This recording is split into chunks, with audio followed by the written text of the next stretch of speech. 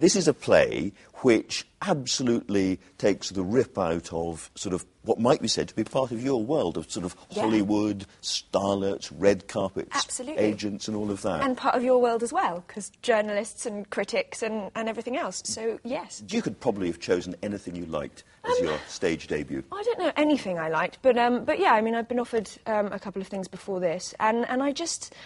It made me laugh. It's a witty, nasty satire, and I loved its hard edges. And yes, I think because it looks at a world that I know and that I'm part of, and it makes fun of it. And I thought it was quite naughty, and I liked that.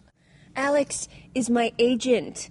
He'd sooner I signed a contract than attempt high-risk physical contact. Well, then why can't your agent leave you alone? Why can't he deal with you on the phone? You seem to be jealous of the entire male race. Why hasn't the entire male race been invited up to this place? Well, you ought to find that reassuring. Isn't it just plain boring to see so many men? Wouldn't it be more exciting if there was a favourite I kept on inviting? But the favourite is supposed to be me.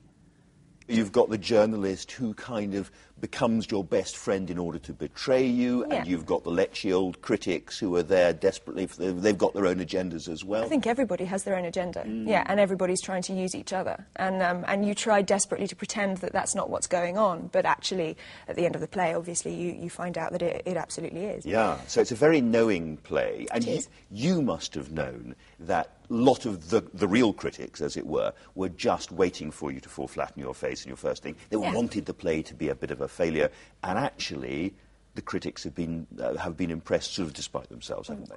I haven't read any of them.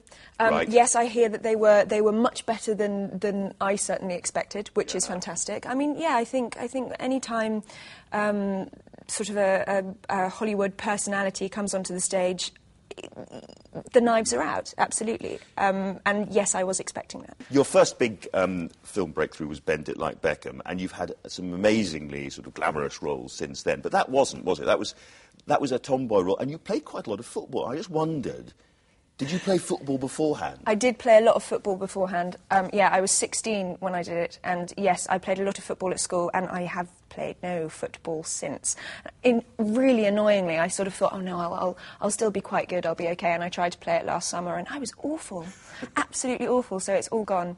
So maybe I need to do another soccer film so that I can get my skills back. And you have taken on some roles of quite unpleasant characters in this, but I'm thinking also of Atonement. It's not a warm, cuddly character you play there at all. No. I have a friend who sort of came to see this the other night and said, you always pick such awkward people to play. Awkward people. I thought, actually, that's a really good word for it. And I think it's, I mean, I find them very interesting, and the reasons that people behave badly, because there's always a reason behind something, and digging into that and trying to figure out what makes a person tick and what makes a person behave in a certain way. Let me help with that. No, I'm all right, thanks. Take the flowers. I'm all right. Take the flowers. I'm all right!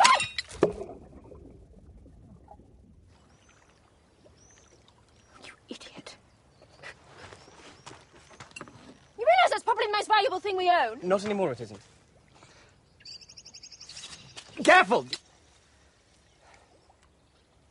I read, I don't know if it's true, that with Atonement that you watched quite a lot of 1940s films and so on to try and pick up on the mannerisms and way of... Yeah, that was more, I mean, that was a stylistic choice that Joe Wright, the director, made on that, and then sort of, so all of the actors had to become very familiar with a very different form of film acting, because we don't act in that style anymore, so it was a very different stylistic choice. Right. Pirates of the Caribbean. What was interesting there, I guess, is that you were playing a pretty assertive figure as well. This is a long way from, the traditional sort of pirate's daughter or whatever it might be, or damsel in distress. They're clearly good, fun films to watch. They are. I mean, that's the point of them. They're family fun. Physical. They're sort of very, very, very, very physical. And I did a lot of my own stunts, which was fantastic.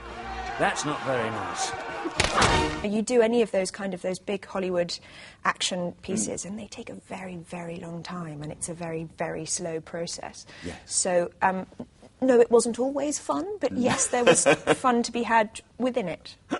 You've done a lot of different kinds of films, but the latest thing that we read is that you've been picked for My Fair Lady. I've been reading that everywhere as well. But you're not sure that it's true No. yet? Oh. No. OK, well, we'll wait and see. Yes.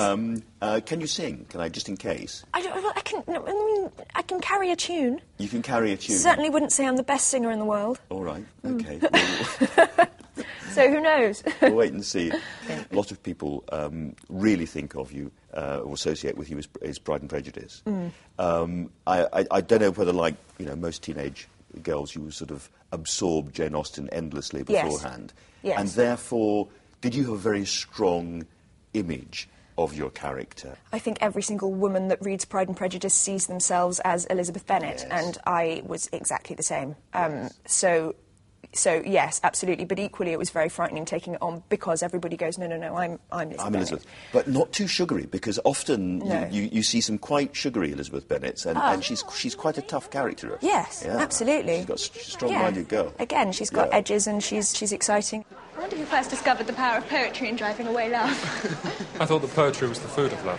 Of a fine, stout love, it may. But if it is only a vague inclination, I'm convinced one poor sonnet will kill it stone dead. So what do you recommend to encourage affection? Dancing. Even if one's partner is barely tolerable.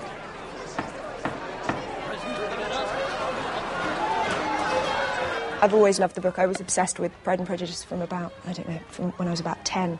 So sort of getting to play that was terrifying, but amazing. Talking of teenage girls, out there's probably about 5 or 6 million of them who want to be Keira Knightley. Oh, that's terrifying. Well, what would you say to them? I was going to ask. Don't. Really? Be yourself, I think. Do you get used to being observed, followed, watched, having protection people around you? No.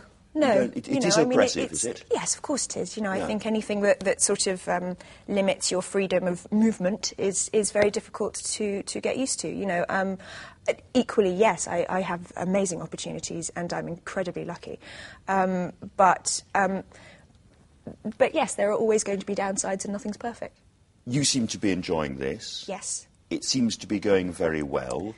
A bit more live theatre from Keira Knightley in the future, do we think? I hope so. I hope so. OK. Yeah. Keira Knightley, thank you very much. Thank you very much. Thank you.